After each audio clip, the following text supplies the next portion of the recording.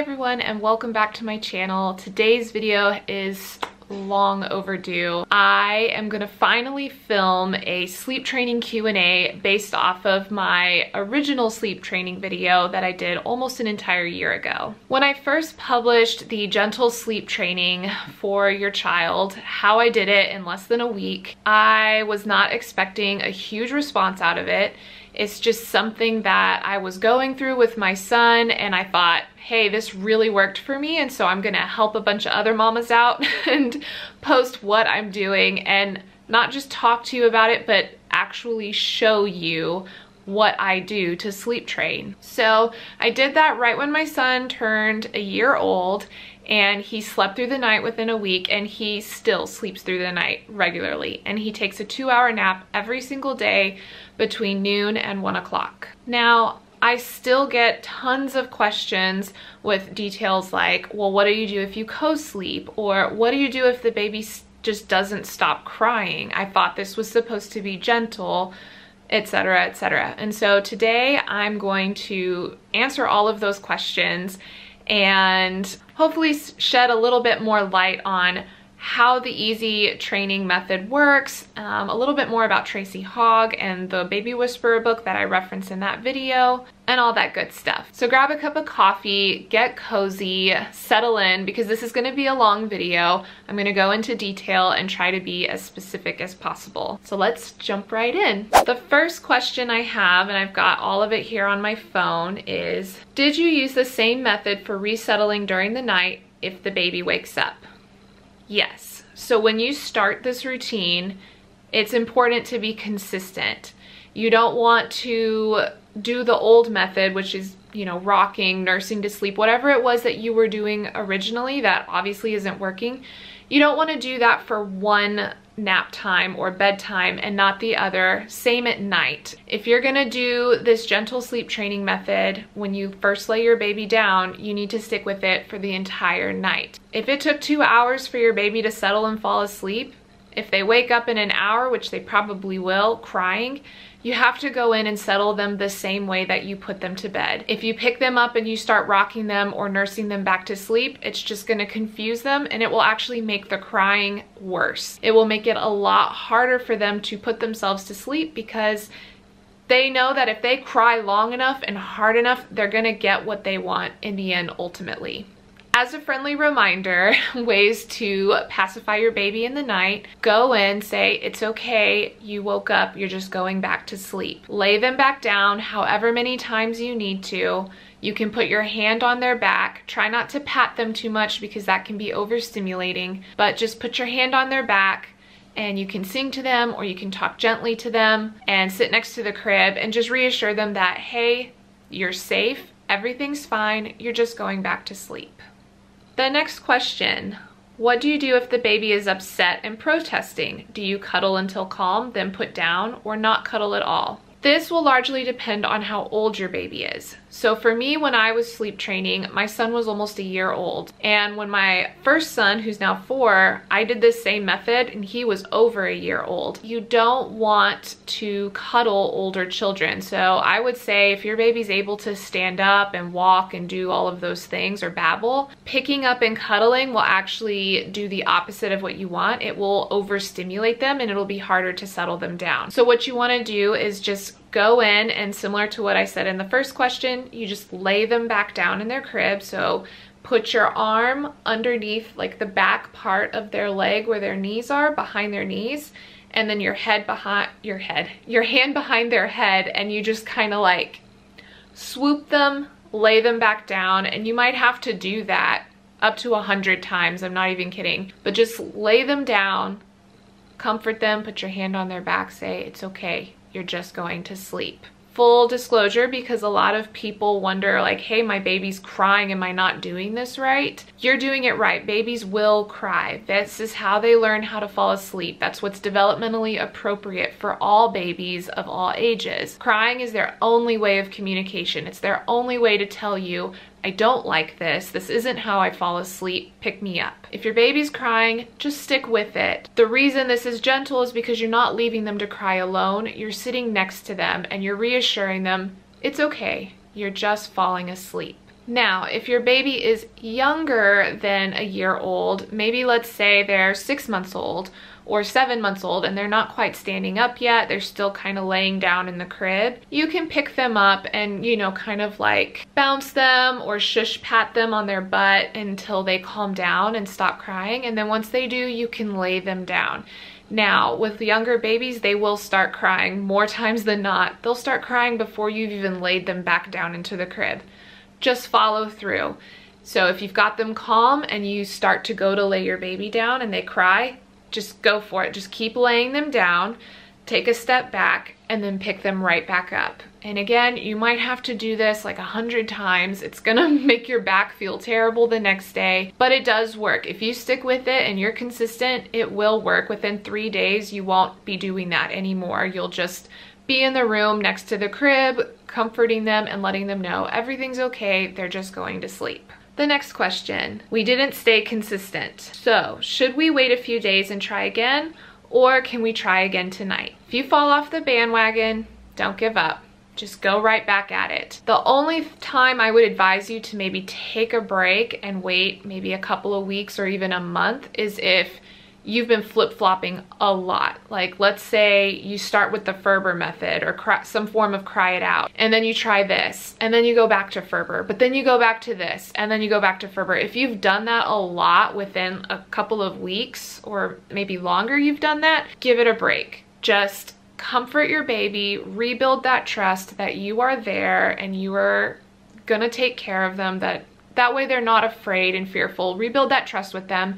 And then once they're calmer and more, but once they seem more like themselves again, then you can start doing this method. Now, let's say you started this method, but then you just went back to rocking or nursing to sleep, and you know, maybe you got a little bit of progress, but then, you know, like any mom, you just want to like cuddle your baby a little extra, and then they start falling asleep in your arms again and you go back. You've taken some steps back. Jump right back into the method. It's probably going to take you a little bit longer to get them to fall asleep on their own because, as I said in the beginning of this video, babies are smart. You know, if they make the connection that they cry enough and they get what they want, they're going to keep doing that. But if they know that there's no ultimatum, if they know like, oh gosh, I'm in the crib, it's time to sleep, that's what they're going to go. They're going to adjust, and then eventually they're going to learn to fall asleep on their own, and you'll be golden. Next question, how long does it take until the baby falls asleep on his own? Again, this depends on the age of the baby.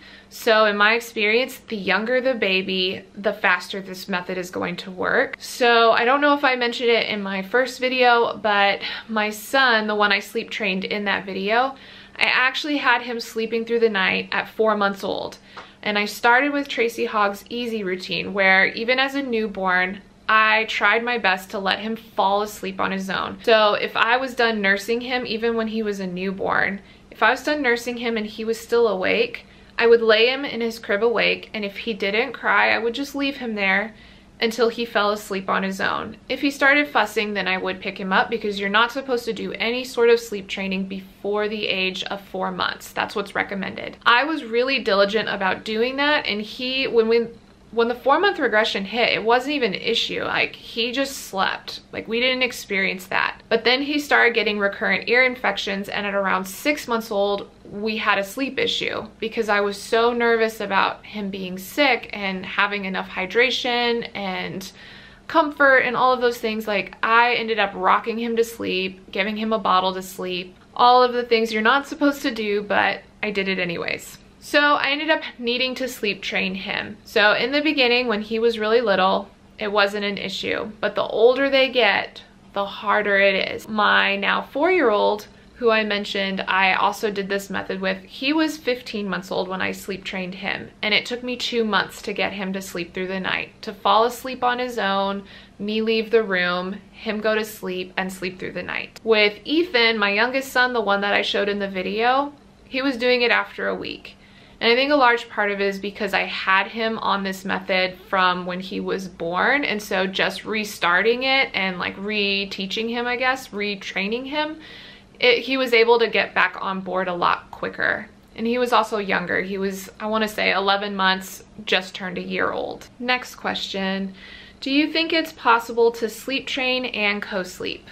And this is where there's a lot of conflicting advice, and I think that you can co-sleep and do this method. But the way you co-sleep is gonna affect it. If you've been nursing your baby to sleep in bed and then leaving your baby in bed with you, you're probably gonna have to stop doing that and have your baby sleep in a bassinet next to your bed for several months until that habit is broken, because babies, they smell you, they know you're there. Like, if you have been nursing your baby to sleep and you're right physically next to them, that's like torture.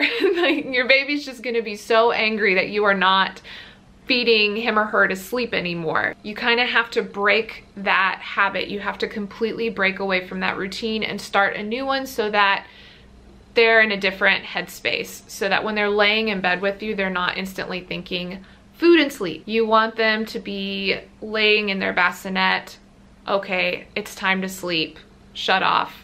I've put myself to sleep. I hope that makes sense. So if you are co-sleeping, do your bedtime routine as you usually would. You know, if you nurse in bed, keep doing that. Nurse your baby in bed. But if they fall asleep, you wake them right back up and you put them in the bassinet. And this is going to make them so mad. They are going to cry, and be so angry. And you do your pick up, put down, and you just have to stick with it.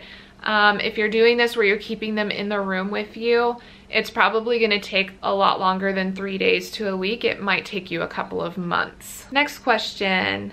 Would you recommend doing this as early as 3 months? As I mentioned, it is recommended that you don't do any form of sleep training until 4 months. That's what the American Academy of Pediatrics recommends. I would say wait if you can until 4 months old. That is the age when both of my boys, I felt, were developmentally ready, where they started to be more aware of my presence. If your baby's not aware of your presence yet, I would suggest that you just keep meeting their needs whenever they want it. And I know that sucks. That's not what you want to hear, to just feed your baby on demand still. But if they're not aware of you even like coming in and leaving the room, that's just going to be really scary for them if you try to sleep train, because developmentally, they physically cannot understand the concept that you're trying to teach them yet. Okay, next question.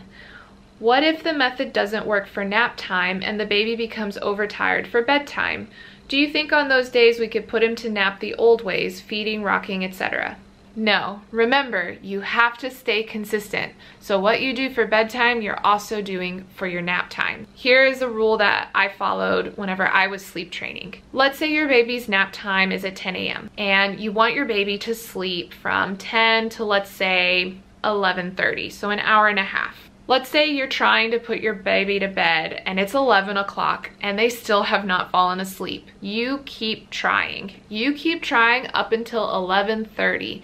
If your baby falls asleep at 11:25, you let them sleep for 5 minutes and then you wake them back up, and then you wait until their next bedtime. Now, your baby can get overtired. So when you're doing this, you're gonna have an earlier bedtime because you don't want them to just be so wildly overstimulated that you can't settle them, because that's just gonna frustrate everyone. Your baby will adjust after like a day or two. So you just keep going at that, and maybe say next day they fall asleep at 11 o'clock. You let them sleep for 30 minutes, wake them up at 11:30. This is training them for the nap slot that you want them to sleep in. That is what I did for my 1-year-old.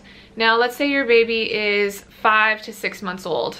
That strategy might not work because you're gonna have multiple naps. You're not just gonna have one nap a day. So if your baby falls asleep at 11:25, let them sleep for the 5 minutes. 45 minutes to an hour later, try again for their second nap. Even if their second nap was much later in the day, you're gonna have to bump things up a little bit earlier until they adjust, and you'll just keep making small adjustments by 15 minutes here or there for the preceding naps. So let me recap that, because I kind of confused myself explaining it. So if your baby falls asleep at 11:25, you wake them up at 11:30.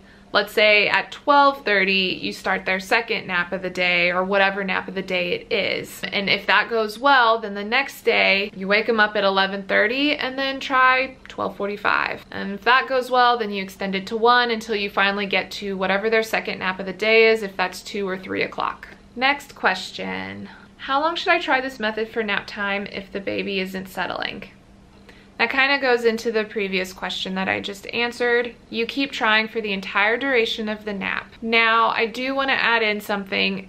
If you're consistently having issues getting your baby to fall asleep, so if you're in there for an hour every single day at nap time, trying to get your baby to go to sleep and it's not working, a good rule of thumb is 3 days. So if on the 3rd day it's still taking you over an hour to get your baby to go to sleep, that is telling you that either A, the baby is not tired yet, so maybe they need a later nap time, or B, the baby's too tired, try a little bit earlier.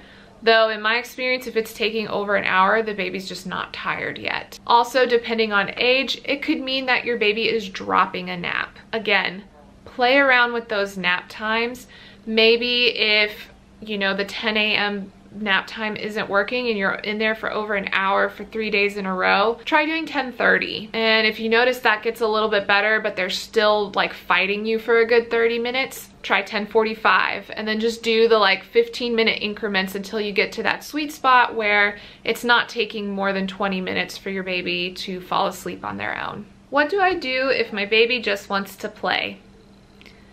Then you let them play. If you can leave the room and your baby just plays in their crib, do it. If they're fine with that, do it. Let them play until they eventually put themselves to sleep. That's cool. That's what you want. If they're just wanting to play with you and when you leave the room, they're getting upset, but they're not getting in that nap mode. A, you either need to have a more solid established bed and nap time routine where, you know, you do like a bath, bottle, books, bed type of thing. Or it's like in the previous question I just answered, maybe they're just not tired enough yet, or maybe they're dropping that nap. Again, play around with it and just go off of your baby's cues. This isn't like a solid set in stone type of deal. Like, it's a communication, it's a relationship with your child. If they are telling you that they need to be awake longer, let them be awake longer and see how that goes. What should I do if my baby just cries hysterically and won't let me calm her down with just words? That is so hard because my son, the one I sleep trained in the video, he is exactly like that.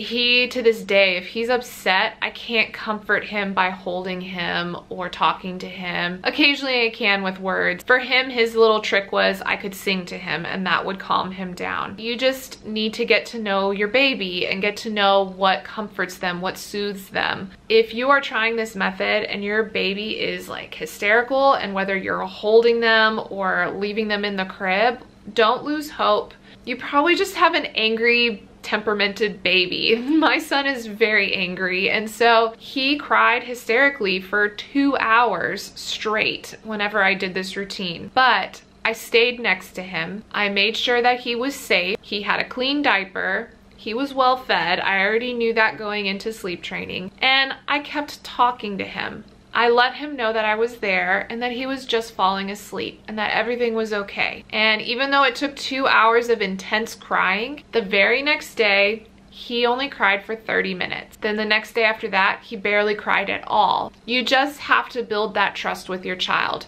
If they're screaming and crying hysterically, like, they're just letting you know, I'm really angry. I am so upset that you have just changed everything completely. Why aren't you feeding me anymore? Or why aren't you doing the things you used to do to put me to sleep? I don't want to do this by myself. It's better to make them do it by themselves now than wait until they're much older and then you've got a sleep problem, like a clinical sleep problem where you would have to see doctors. Next question, how is your son sleeping now that it's been a few months? Does it still take 20 to 40 minutes of the method to get him to fall asleep?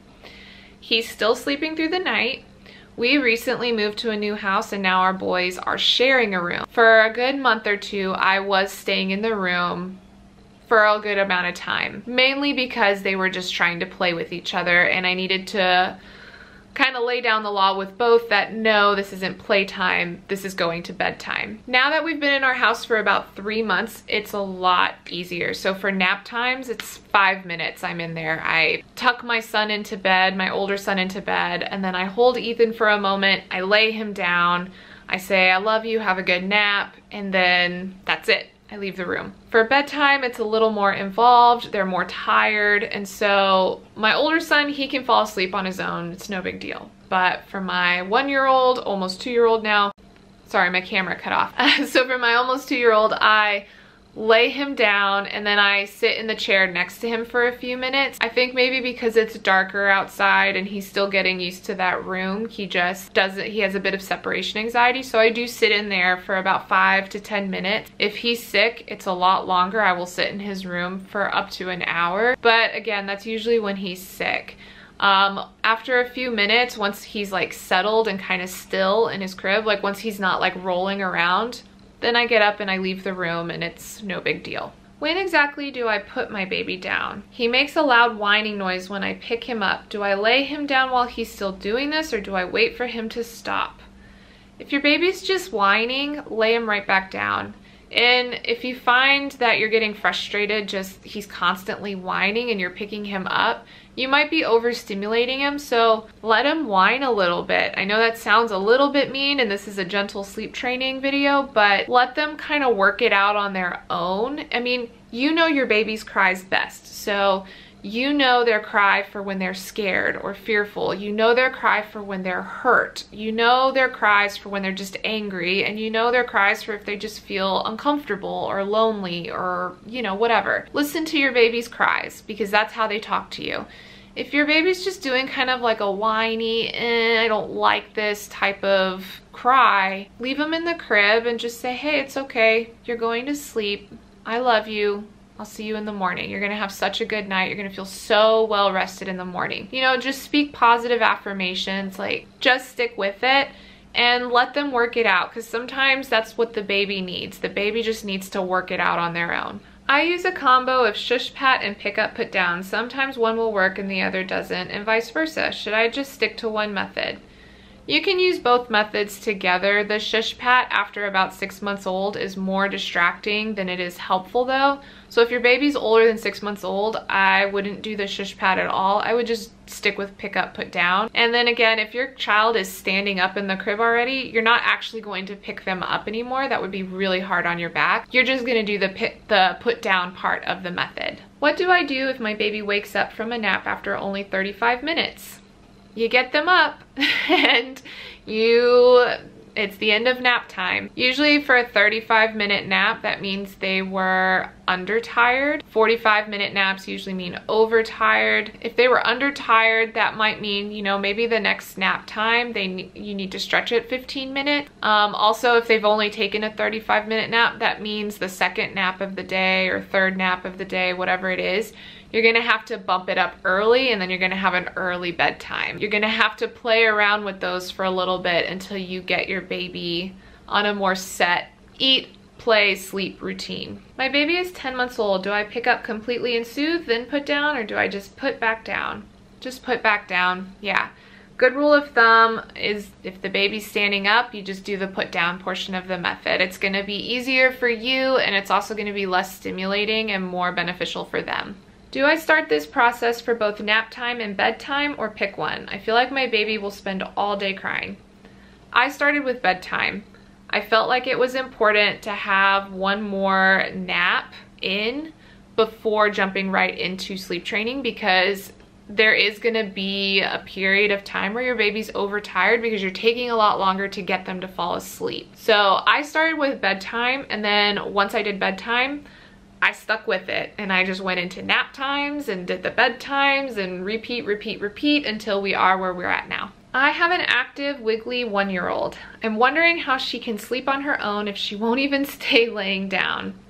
You just gotta stick with it. If this is the method you wanna try, I promise you, if you stick with it, after about a week, even the wiggliest of wiggly toddlers will lay down. My son is crazy. He climbs. He even climbs out of his crib now, but he's too little to go without a crib. Even with that personality type, I can get him to fall asleep on his own in his crib. I just have to make sure to get in there once he's awake so he doesn't crawl out of his crib.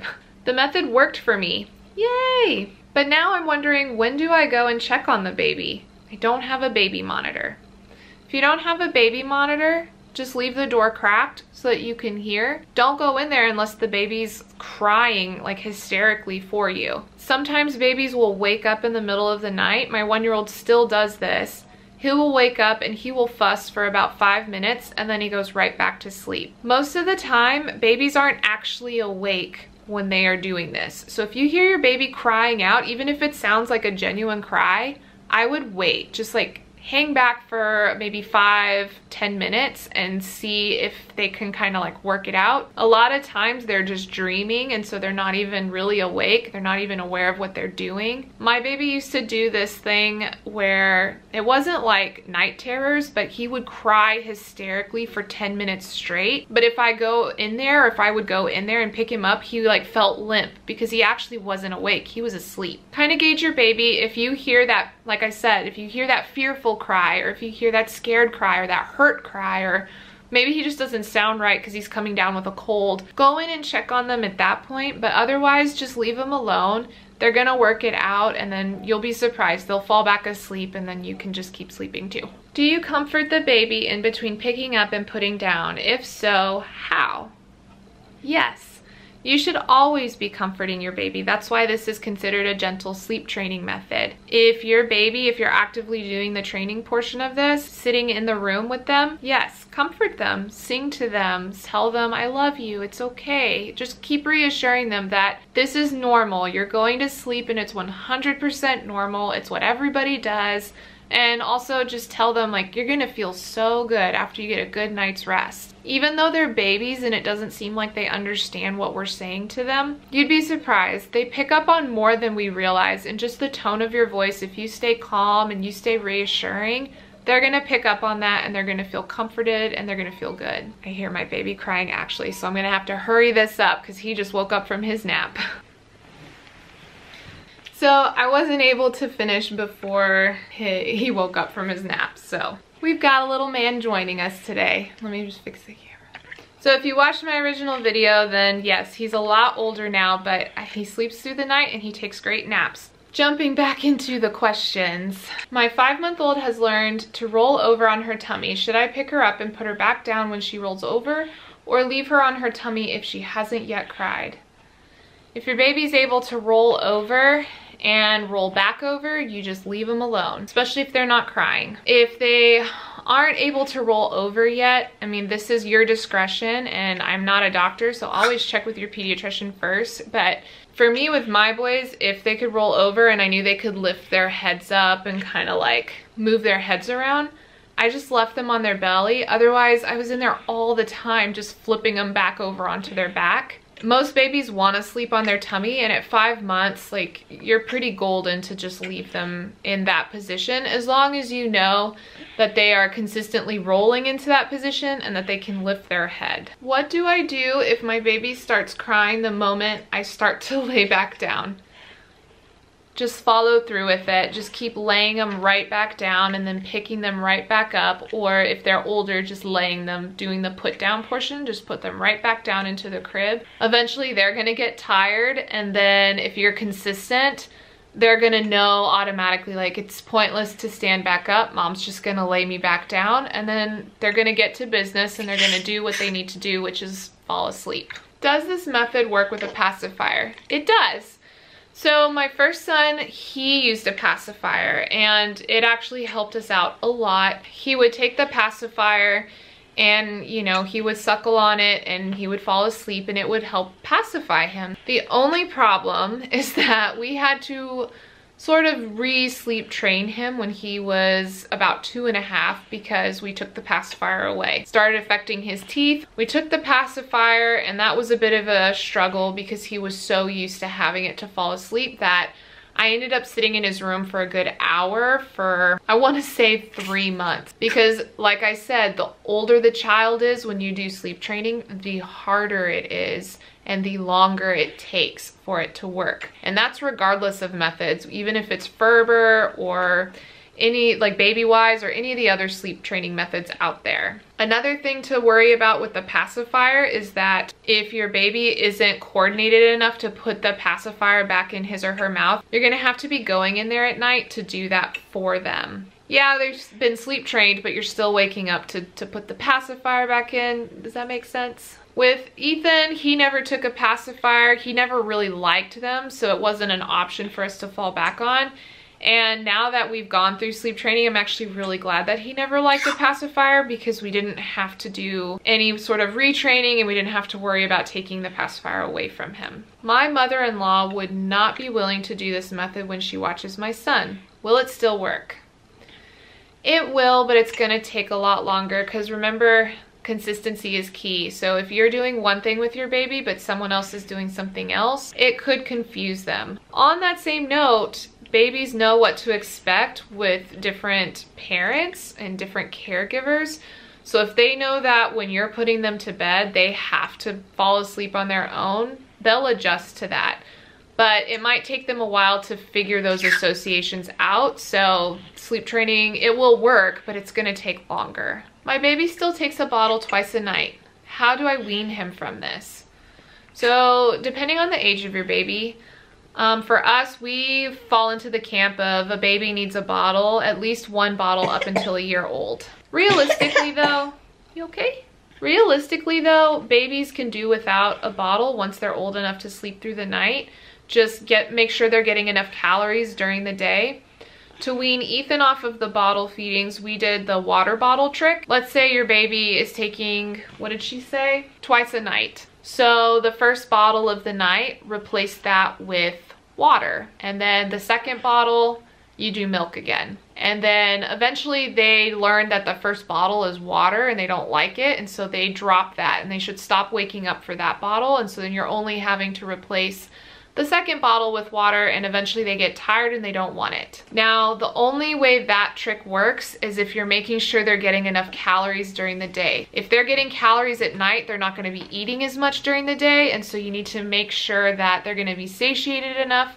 Otherwise, they really will be hungry when they wake up at night. They shouldn't be. They should be old enough to have enough calories during the day to take them through the night. You just have to get them to that point. If my baby currently if my baby currently takes a bottle to fall asleep before bed, how do I transition away from this? So you can keep giving your baby the bottle right before bed, but make sure they're awake when you lay them down. That's the only rule of thumb, is they can drink that bottle, and if they fall asleep, you wake them back up, see if they want to finish the bottle if they haven't drank much of it. Although honestly, if they're not drinking much of the bottle, they're just using it as a pacifier. So if that's the case, I would say just get rid of that bottle and just, you know, go straight to laying them down, or replace it with water, do the water bottle trick. But if they're still drinking the full bottle and they're still awake after they drink it, you can keep it in their routine and then just do the sleep training. I have a 19-month-old. Do I still pick up to comfort and then put down? No, with a 19-month-old, you definitely don't. That baby probably can communicate really well, and so it's gonna take you a lot longer to put that baby to sleep. It's probably gonna take 2 months of doing this method for it to work, because that baby's significantly older. But yes, don't pick up, just do the lay down portion, because that's just gonna stimulate the baby more and make him think he's getting out of bed, and it's gonna hurt your back. And the last question, if you stuck with me this long, then thank you, and I hope that you found this video helpful. Does this method work while traveling, or should I just wait to start until after we get back from vacation? I would wait until you come back. Now, if you travel a lot, like let's say for work or something, or if you've got a lot of vacations coming up and that's just how you live your life, go ahead and sleep train. But otherwise, if this is just like a one-off trip, I would wait until you do your trip and come back. Otherwise, you might make some progress with sleep training, and then you're gonna change the whole sleep environment and have to like start over while you're traveling, and then start over again when you get home. So that's it, that's all my questions. My very active toddler is awake now, so I'm gonna say bye to you. I hope you found this video helpful. If you did, leave me a comment down below, or if you have any other questions I didn't answer, drop them down below. Don't forget to give this video a thumbs up if you liked it, and subscribe if you're new, and I hope you have a wonderful day. Bye.